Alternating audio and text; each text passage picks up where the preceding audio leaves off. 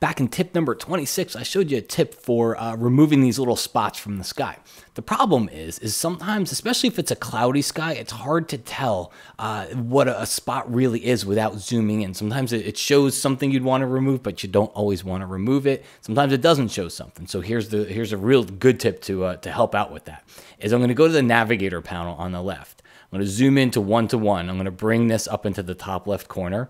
And then what I'm going to do is hold down the page down key. Watch what happens. It goes down, down, hits the bottom, and then it goes up and over a row. And now I can zoom in and I can really get a feel for exactly what I'm removing, exactly if it's a spot, how well I'm removing this spot, and maybe it's something that I don't want to remove. But either way, you can zoom in and then systematically work through your entire photo as it goes over a row each time. If you want to go back the other way, then just hit your page up key. I know some keyboards don't exactly have page down, page up keys. Best thing I can do is look for the little modifiers that should be on your keyboard, and if all else fails, there's Google.